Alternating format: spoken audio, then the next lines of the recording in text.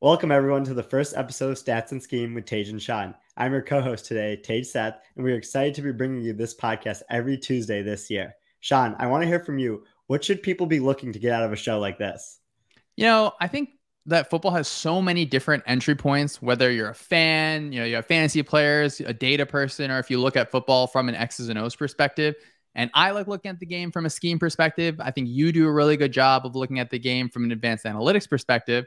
So to me, every single Tuesday, we pick three important topics, whether that's a player, a team, or a scheme, and we attack that from both the data side and the film side. We can see where we agree, where we differ, kind of chalk up where our respective views can learn from each other, and hopefully just have a really good conversation about football. Mm-hmm. Definitely. And like you said, we're going to have three topics every week that we think are going to be worth talking about. And I'll be coming out at it from a stats and analytics perspective. You'll be coming at it from a film watching, a scheme perspective. So let's jump into the first of those three topics today, offensive personnel diversity. I wrote an article for sumersports.com a couple of weeks ago talking about offensive personnel diversity and how that can be an advantage to offenses when facing defenses.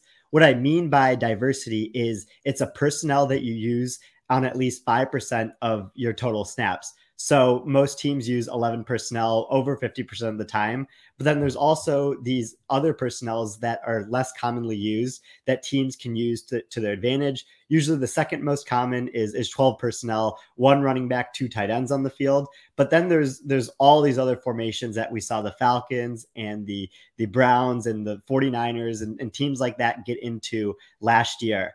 And that's 21 personnel having two running backs out there, 13 personnel having one running back, three tight ends out there. There's so many different personnels that these teams can get into to give their offense an advantage and make it really hard for the defense to game plan. And so when I looked at this data, when you use three commonly used personnels, you on average, based on in a specific game over your season average, you're about a little bit worse than your average on the season when you just use three of them. But when you use four or five, that's really where you start to see your offensive production jump up. You get an average of 0.03 EPA per play over your season average in a game where you use five personnels. So I think that's a huge advantage for these play callers as they're going up against defenses.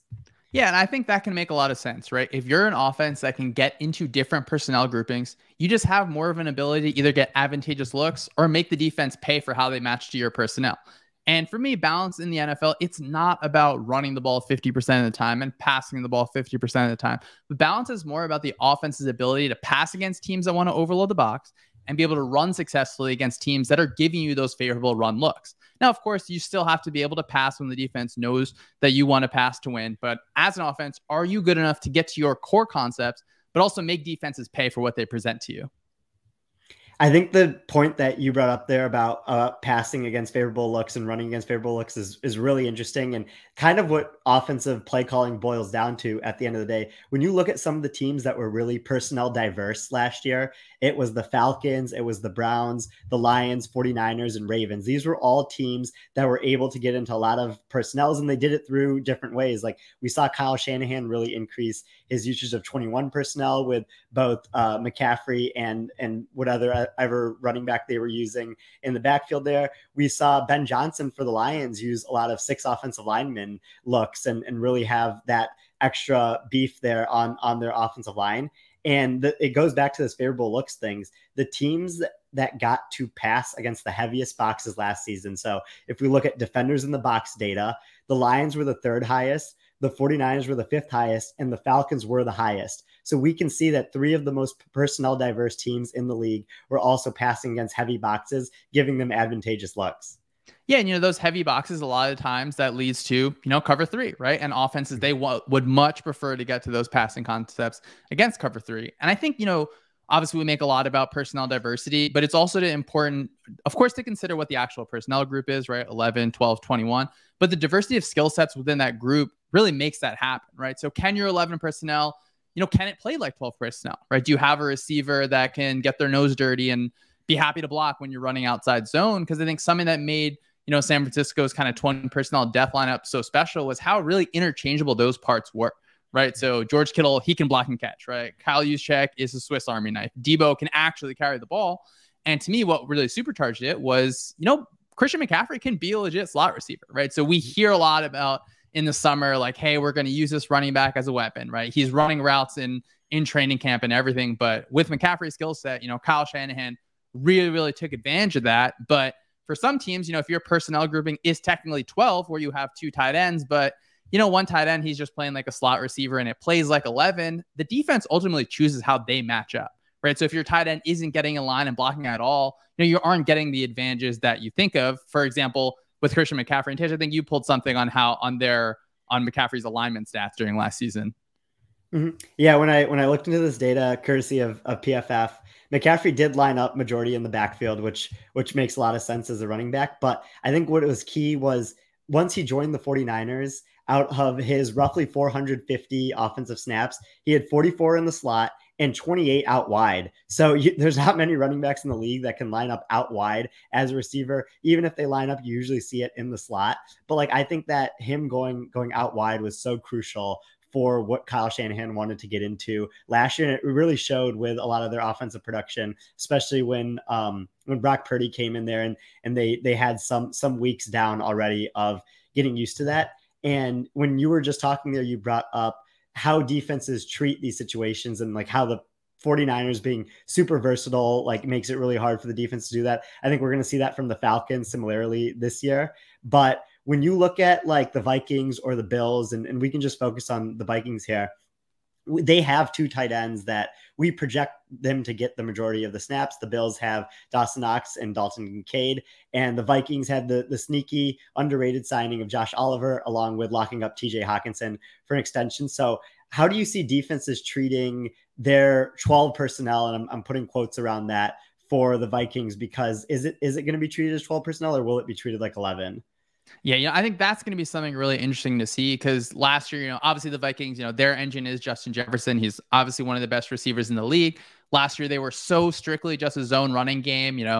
They would get 2 high looks, reasonably so, right? The defense wanted a cloud coverage towards Justin Jefferson. They'd face nickel a bunch, and they just couldn't really get teams out of it on the ground. So as you said, that kind of sneaky signing with Josh Oliver, I hope, that the Vikings are able to use that in different ways. We saw in preseason, how much you want to take away from preseason, you can give or take, but I do think they're going to be running the ball more from heavier sets a little bit to kind of keep the defense off balance. But, at the same time, it is so much about getting your best 11 on the field. So it'll be curious to see how Kevin O'Connell does that. And, especially with those McCaffrey stats, I think, you have someone out lining up out wide, and he was actually running legitimate routes from out wide, right? It's not just his alignment. It's that his alignment and assignment combined are something for the defense to really worry about. Mm-hmm. Yeah, definitely. I think that's a really good point. And so, yeah, it is the first week of the NFL games this year. Now we're both really excited after the offseason, and the first game on the docket is really relevant to this discussion. Chiefs Lions, Thursday Night Football. When I looked at the data for the Chiefs last season, they went from running 12 or 13 personnel, having either 2 or 3 tight ends on the field. In 2021, 2 years ago, they only did that 24% of the time. Last year, that went up to 39%. And so we really saw Andy Reid and Patrick Mahomes and Travis Kelce take advantage of a lot of the 2 high shells and light boxes that they were seeing, throwing more tight ends out on the field and forcing heavier boxes that they could pass against. And the Chiefs ranked first in EPA per play in 11 personnel, fourth in 12 personnel. The Eagles were first in 12 personnel. And then first and 13 personnel on a very small sample size. So I think that going into this game on Thursday, the Lions defensive front is okay, but not great, especially in the interior side of things. I think that the Chiefs are going to throw out a lot of 12 or 13 personnel at the Lions, make them defend their tight ends with maybe either linebackers, or use those tight ends in the run game to take advantage of the Lions' average defensive line. What do you think about that? The Chiefs are so interesting, because sometimes it just seems like, hey, whatever we plug in, the Chiefs are probably going to be one of the best teams at it on offense. And it makes sense, right? Andy Reid is incredible. Patrick Mahomes is great. Travis Kelce is a Hall of Famer. And so I remember there was a short period of time where we thought, we figured out Pat Mahomes.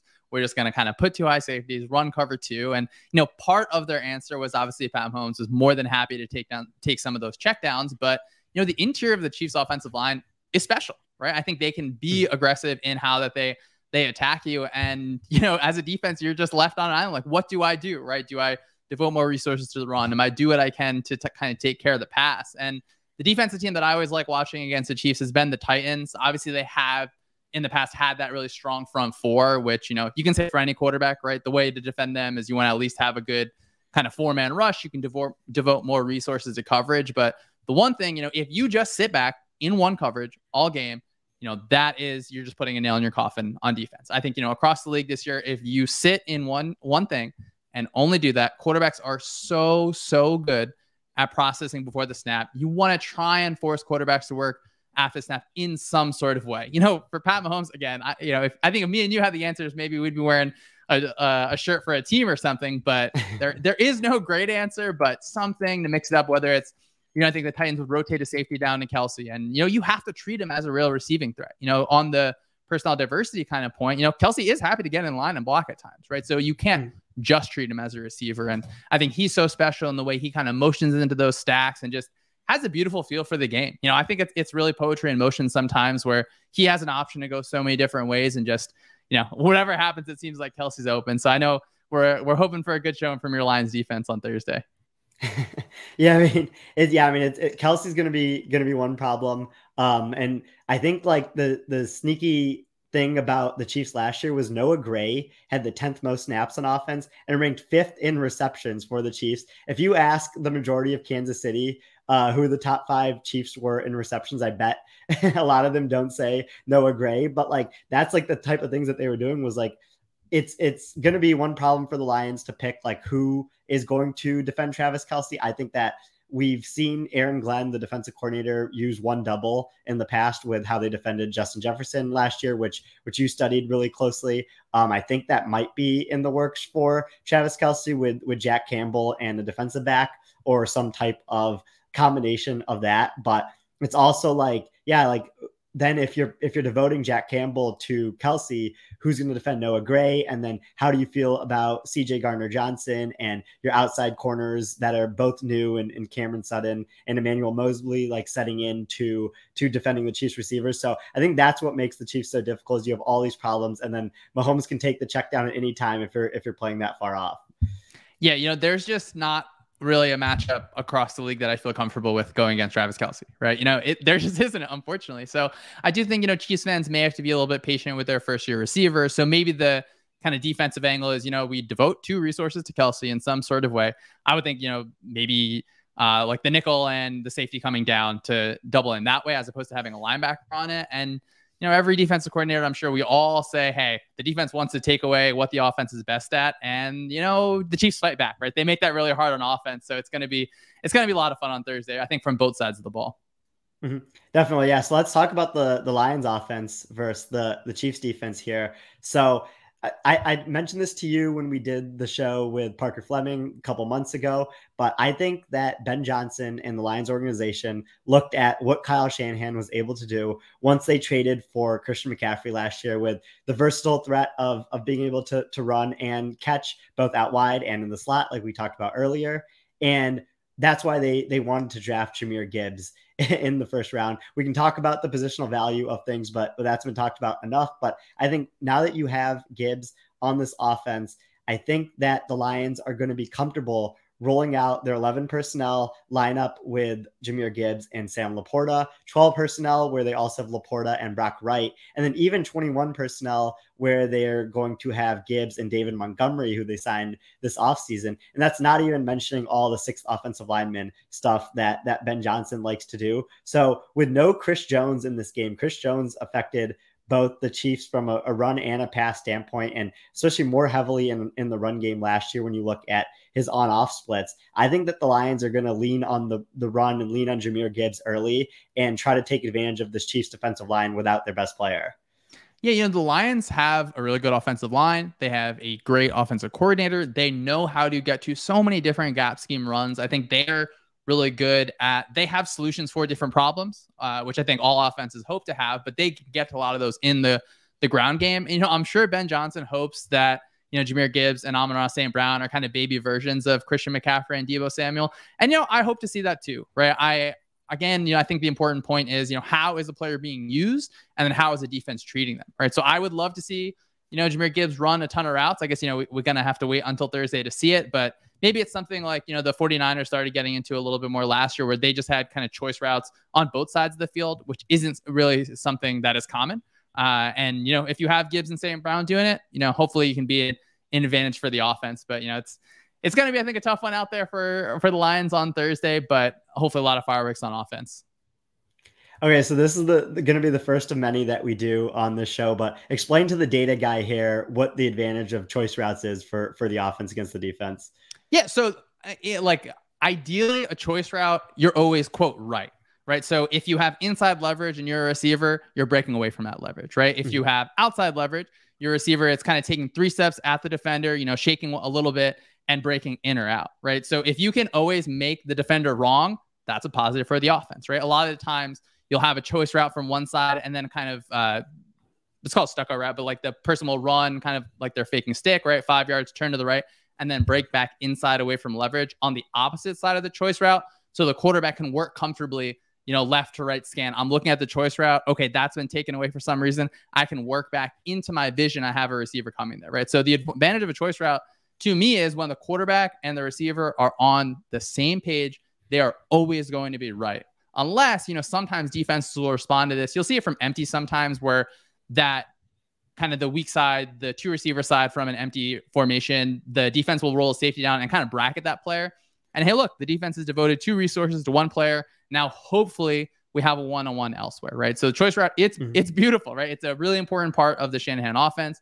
I think one easy way to see it is a lot of receivers, the coach will be, quote, miss the snap, right? So they want to be delayed for kind of just a quick touch, whether it gets a defender off balance, whether it's kind of match coverage where it gets expressed in a certain sort of way. So the offense can kind of have an advantage and it can time up well. But, definitely look for the 49ers this year where they'll be running it from both sides. And it kind of looks weird sometimes where both the choice routes will almost look like they're running into each other. But, if anyone can do it, Kyle Shanahan can do it. Yeah. Okay. That makes sense. And I mean, yeah, build the whole plane out of Jahmyr Gibbs and Amon-Ra St. Brown choice routes Thursday Night Lions. So let's go into our second topic here, doing 3 topics today, as we will do on this show throughout the season. We just talked about offensive personnel diversity. Now we will be talking about motion in the pass game. Shawn, what are some of your initial shots on this? Yeah, so motion can be used for so many different things on the offense end, right? You have your kind of classic, are they in man or are they in zone, right? You see the running back kind of from empty from the outside coming back into the backfield, or the opposite, kind of going from next to the quarterback to out wide to see, is a linebacker following them, right? Can we get some sort of coverage tell? But you can also use motion, of course, to create matchup advantages. Defenses will like to line up their nickel cornerback to the passing strength side, so to the more or better receiving threats. A lot of teams will start in bunch with their best receiver kind of on the inside of that bunch, motion that receiver across, and run an option route where you'll see Justin Jefferson lined up on linebackers sometimes because of that. But of course, this topic is inspired by the Dolphins, right? Defenses, I think they want to hold their coverage rotations for as long as possible to win that first second of the snap, right? They want the quarterback to work post snap, but you can't always do that when you have Tyreek Hill just running full speed at you. Right. I think running start motions, they threaten cornerbacks. They can create softer zones underneath, getting into that kind of moving stack also makes it really hard for you to be able to press both receivers. If that's something what you want to do. But Miami was unique in that their motion actually opened up their vertical attack, which was really cool because a lot of the motion we see, it's used for kind of horizontal purposes, right? You're pushing linebackers over in the run game to kind of do that. But it was so cool to see it in the pass game. And, can the defense communicate and work through all that traffic on the fly? Because if you miss a step against, Jalen Waddle and Tyreek Hill, you're going to have a lot of issues.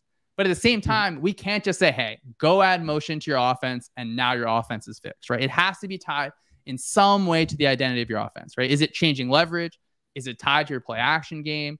Is it giving your offense an advantage? And really, is there a purpose for your motion? Mm-hmm. Definitely. And yeah, I'm so glad that you brought up the Dolphins, because the Dolphins did lead the league in last season in motion passing plays, and they were efficient in it, like 0.10 EPA per play, and which ranked 10th out of the 32 teams. And like that did increase their vertical attack. Like you mentioned, you would see like their average at the target increase with motion, as well as their explosive pass play rate. So that's really interesting. I think like when it comes to motion in the passing game, from a data perspective, it really just widens the tails for elite offenses. Like you can see that maybe not necessarily the median passing play with motion is necessarily like that much more efficient than the median passing play with no motion or all passing plays together. But the Bills, the Chiefs, the 49ers, the Lions, some of the best passing attacks from last year, whether it was because of alien quarterbacks in Mahomes and Josh Allen's case, plus these really good play callers and Andy Reid, Kyle Shannon, and Ben Johnson's case, they all had EPA per pass motions that were higher than their regular EPA per pass. And so I think when you include all of that in there, you can really start to see that you can really get into these explosive passing plays because of what you're using with motion.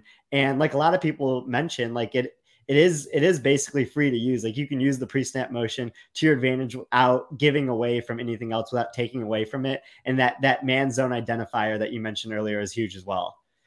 Yeah, I think that we classically, right, always think about that motion as, hey, like, am I getting a man or zone tell? I really want to continue to see teams use it as a leverage advantage, right? Don't just use it to process, okay, am I getting man or getting zone, right? Get into those, like I said, like that moving stack. It's just so difficult to defend. I don't think there's tons of answers for it. And I think obviously it's easier to look at the Dolphins because they have Hill and Waddle. So, I'd be curious to see how many teams are going to copy that and really get that kind of running start and then just not threaten people the same way, because Tyreek Hill and Jalen Waddle are obviously incredibly unique. And then I think that Mike McDaniel did such a great job of marrying that to his strengths and getting him to just attack so quickly and push the ball down the field where it was feeling like, hey, this is your first read every time, right? So I'm really interested to see what teams are going to do it this year and then how they're going to be able to marry it to their personnel and to the rest of their offense.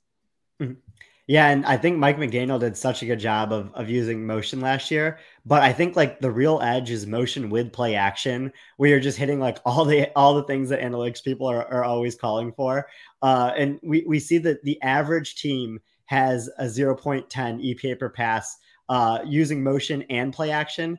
The league average for all passing plays is 0.03. So you're seeing a jump where you're going from, like, let's say the 16th best passing attack in the league to the 8th or 9th just from using motion or play action. And you can see that jump for all other teams. Mike McDaniel lapped the league last year and how much he called motion plays with play action. When I was looking at the data through PFF, like you can really just see the gap between him and then the Ravens in second versus the rest of the league. And this is it's some of the RPOs that the Dolphins are running are being classified as play action attempts, which I think that you should be able to quantify those because we've seen linebackers move. When we studied this and we studied that their bite distance when a play action fake happens, when you include play action or RPO in the model to predict how much bite the linebacker is going to have on a play with the type of fake, you can see a similar importance for both of those things. So I think that they should be treated equally. But Mike McDaniel just took advantage of linebackers and players in the secondary last year by doing all that.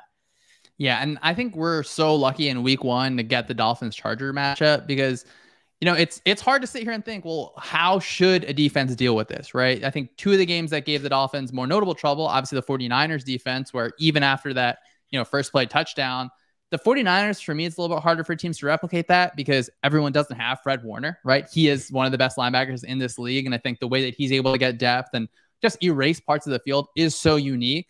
So then you look towards the Chargers, right? I think you pulled the number. It was something like 37 pass snaps where the Chargers were pressed. And these were not with all their first team secondary players, right? I do like, Staley's approach to it was, hey, we're going to challenge this, right? We're not going to get into the track meet that the Dolphins want to, right? They press on the backside a lot just to kind of throw off that timing. I think the Chargers were getting into a lot of 3rd and long situations where Staley really had kind of a diverse bag. So I know that Tua and McDaniel, I'm sure, studied that game a ton where some of the solutions seem to maybe be deeper outbreakers, right? Because on the defensive end, you cannot cover everything, right? You just cannot. So it's more on the defense to put the offense in a poor situation where maybe the offense isn't prepared for it or, they're not able to execute it at a high level. But I hope that Tua benefits from that experience last year. And, maybe it's about calling those outbreakers where a lot of those DBs are playing kind of low and inside leverage to take away the intermediate middle part of the field where McDaniel's going to happy to get those Dolphins to some of those outbreakers that Tua can now process post-snap and just hit those. So it's going to be a lot of fun. And I think we're really lucky in week 1. Mhm. Yeah, I mean, we have a like proprietary watchability metric that will be sent out in the newsletter or get put up on sumersports.com. And Dolphins Chargers is the highest rated watchable game of week one. It has like a 92nd percentile watchability ranking. So I think that everyone should be tuned into this game in the afternoon slate. And I do like you mentioning Outbreakers as like McDaniels's counterpunch to the punch that Staley threw him last year. When I've been thinking about this game this offseason, I think it'll be the run game that is the way that the Dolphins are able to get back at the Chargers here. I think that the Chargers could put so much focus on their defense, on pressing these receivers and making sure that they're tight, and maybe bringing a safety down to provide that extra support in the pass game. And the Dolphins are going to be able to use the speed of Raheem Mostert and Devin Achane, who they just drafted, and really getting into running the ball more and doing it efficiently and creatively. Because I think last year was all about McDaniel figuring out the pass game, figuring out that he could have an efficient passing attack with Tua throwing to Jalen Waddle and Tyreek Hill. He was able to check that box. This year is going to be the Dolphins' offensive line outside of Teron Armstead is just okay, but if Armstead is healthy, can you use that side of the run game to your advantage, as well as not having situations like they had in the Dolphins Chargers game where they passed on multiple drives in a row and weren't able to sustain attack? And it was like you mentioned this when we were talking earlier, like it was just so many 2nd and 10s and 3rd and 10s that they were getting into. If those were 2nd and 7s and 3rd and 4s, I think it's going to make it a lot easier for the Dolphins in this game. Yeah, I think you saw, I'm pretty sure they played the Bills the next game. And then, early on, they get into more heavy sets and they get into a lot of successful parts of the run game. I think that's something that, they obviously got Devin Achane, and I think they were tied to so many running backs kind of through the offseason and even leading up through the end of training camp. And to me, it's a good spot to kind of transition to our third topic, which is gap scheme runs. And it's something that I'm going to be, pounding the table for, I think, all year. And I'm always going to understand, right? I know that passing is always going to be more efficient than running, but gap scheme runs are interesting, right? The NFL, it's a zone running league, right? Outside zone and inside zone. They're going to lead the way pretty much every year. We're going to continue to have that spread of the Shanahan tree every single cycle. And your offenses kind of punch back against the Pete Carroll defenses with more outside zone concepts and then play action concepts off that just cause a ton of issues for one high defenses. Linebackers had a hard time getting that depth of the crossers, and the defenses really had to find a way to adjust, right? Of course, we famously saw the 6-1 defense in the Super Bowl against the Rams, but now teams are more comfortable playing light boxes against the run, where they look like they're light boxes, but really that 7th defender is just coming from depth, and they can take care of those crossing routes in different ways. So to me, this year is a big year for the offense to swing back and kind of get that upside of the pendulum, hopefully. And I think the best way to do that is through gap scheme runs, right? Those gap scheme runs include counter, power, trap, and wham. Those are really the most common ones. And they let the offensive line be aggressive vertically in their double teams, or really just slamming down with force and using the leverage of the defense against them, right? A lot of times you'll be kind of pushing. It looks like you're pushing one side of the line down, and then a puller will be coming across. And that can make the life harder on the defense really easily by just out leveraging them so quick. And I think that the running back position, it's different for them because in zone running, it's really hard, right? You're reading one gap at a time. And it's, I think, a lot of art involved in that. And it's not, every running back can't just develop that skill set overnight, where on these gap scheme runs, you are hitting a gap now and getting downhill, right? I think we're going to see a lot of it on Thursday with the Lions. And even when defenses, if they try and spill those runs out to safeties, kind of coming down off the roof, it's nice to say that, but when the double teams are hitting, right, you're getting that vertical movement and gaps are opening, it causes a lot of issues for defenses. And I think that the way that defense is playing now, especially with those kind of edge defenders that really, hey, we want to set the edge against that outside run, offenses are going to hopefully be able to do a better job. And of course, I'm always going to keep citing the 49ers. They do a really good job of figuring out, hey, we can just hammer out this edge defender. We can push down the defensive line, open up that gap, and get our guy vertical really quickly. So before I go into the data here, I just want to make sure that my train of thought is kind of aligned with yours in respect to kind of the shift from zone runs to gap scheme runs. So how I kind of saw it was, I think 2018, what the Rams offense was able to do with Todd Gurley leading the way for most of the season, having one of the most efficient rushing attacks that we've seen of the past 5-10 years in the NFL, and they did it without a mobile quarterback too, which was really impressive. Was you had a lot of outside zone, inside zone runs, and that kind of led this revolution of the next couple of years in the NFL, where I think about Derrick Henry's best season in 2020, that being a very heavy zone team, and now the shift is starting to go back to these gap scheme runs where defenses have gotten used to zone runs, and like the counter punch that the offenses are throwing is happening. Is that kind of how you see it as well? Yeah, I think so. Right? I don't like to just think about football as going from, hey, like X happened one and the exact opposite happens, kind of it swings back and forth. To me, it's more of like, it's kind of in the middle of that where things are just kind of molding constantly. So the defense reacts to those more outside zone runs. Defenses, to me, but they're just better at playing the outside zone game and I think the inside zone game because of the way that, those interior defensive linemen, they clog up double teams really well. I think that the defensive coordinators have gotten a little bit better about, how do I manipulate the center in that the center can't climb to their double team as quickly. And so if your defense is really, really lined up in that way and they're playing a technique where it's kind of more, maybe a little bit more of a reactionary technique from the defensive line, the way to get that is let me attack that like vertically downhill, right? I do think that this year on the defensive side, it seems like offensive coordinator, head coach are tired of seeing their defense. Like the Vikings are an easy example where, Ed Donatell came from that Fangio tree and, maybe all of the kind of front mechanics that Fangio is so good at weren't done to the same level based on personnel or whatever reason. So it seems like some coaches are tired of seeing hey, we're going to let you kind of matriculate the ball down the field through the run game slowly and get to more kind of those attacking, I'm playing this gap as fast as I can, that more kind of 49er style of defense. So it's definitely, it's a swing back and forth, but I do think defenses are more accustomed to dealing with the zone game. It's a little bit harder for offenses because, not everyone has Kyle Juszczyk, not everyone has George Kittle, not everyone has that kind of fullback personnel, that tight end personnel. And for the offense, obviously, get your best 11 on the field, figure out your way to do that. So now it goes to the defense can play zone better. They're maybe not as equipped to play against the gap team game, whether they're lighter at the first level or even the second level. And now offenses, I think, should get to that. And it seems like they have gotten to that a little bit, at least for some teams last season. I agree with that. And like the data does back up a lot of what you're saying. Like when PFF charts run schemes, we can kind of take a look at how that shifted over time. Inside zone has gone from being called 30% of all rushes in 2018 to 22% in 2022. So we can see an 8 percentage point drop off in that.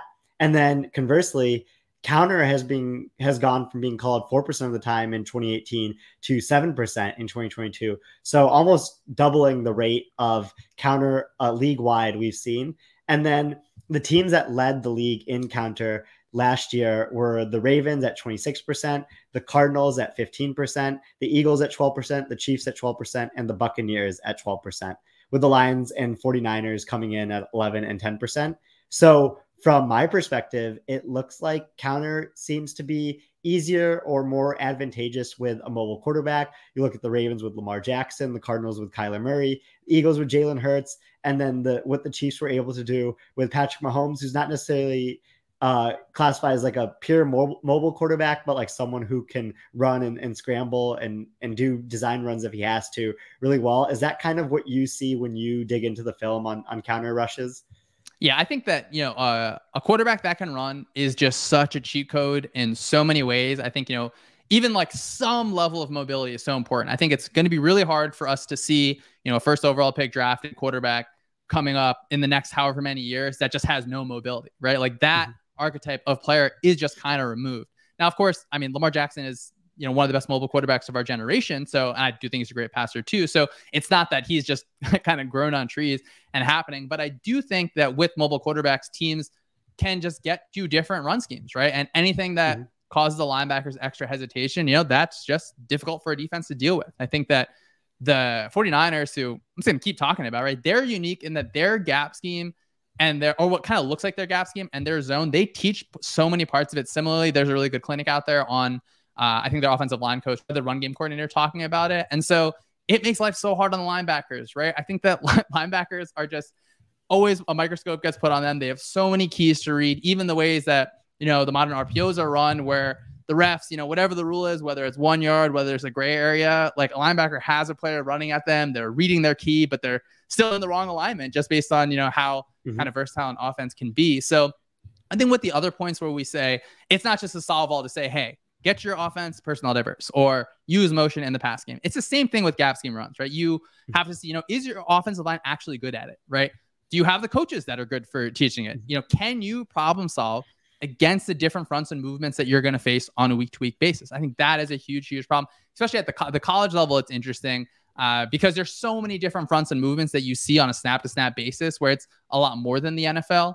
But I think the Dolphins were really good at also getting to their play action series while they were pulling guards in protection, where it felt like, hey, there's an actual marriage here where the gap scheme play actions actually look like the gap scheme runs. So, are you going to be a team where every single time you pull a guard, the defense can say, hey, look, this is play action, right? So you need to be able to have something that is combining those two together. Like, I think that Shanahan's a great example, or I mean, the best offensive play callers are where it's like, hey, we have our base concept, we have our counter off that, we have a counter off the counter, and we have one more counter off of that, and then now your head's just kind of spinning. So, I'm always going to understand, I'm going to say all year, runs aren't as efficient as passes, but you have to, I think, be varied in the run game to take advantage of how that defense wants to match up against your personnel and really just find a way to give your offense an advantage. Mm-hmm. I definitely agree. And we talked about offensive personnel diversity at length at the beginning of this. I'm sure that run scheme diversity, even though I haven't dug into the data on that, but I'm sure that there's a similar effect in that regard. And I'm glad that you brought up linebackers and the trouble that they have moving. When I looked at the data about this with Eric Eager, the co-host of this podcast on Mondays and Wednesdays, we found that linebackers cover less ground against counter runs than they do inside zone. And so that jump in counter and that decrease in inside zone starts to make sense if you think about the ways that maybe teams are using this tracking data to look at the same thing and giving coaches the same report. Linebackers had a lot of trouble covering ground against pull leads and draws, which are kind of, in a similar bucket of like, they're not pure zone runs where the offensive linemen are moving in the same direction. And there's some type of trick, I like to call it, happening in that regard. So when you look at the way that linebackers are being manipulated and moved around by defenses, I think about the Steven Ruiz, Kyle Shanahan microscope meme, where he picks a player on the defense every week that Kyle Shanahan will zero in on. Oftentimes it is one of these linebacker types that maybe is over aggressive in the run game, can be moved off of his spot, and then the gap can go on the other side of that and be taken advantage of. Tish, linebackers, their job is just too hard, right? They have so many things going on, and whatever area you're reading, whether they're reading a triangle in some sort of way and feeling kind of movers are like linemen blocking down and a puller coming across it. Even when they feel it now, I think teams do a really good job of having that receiver slam down and kind of crack that player as well. And gosh, I'm excited that we can, push a little bit of narrative about the run game on this podcast. I'm going to stick up for it and see what offenses do going forward this year. Mm-hmm.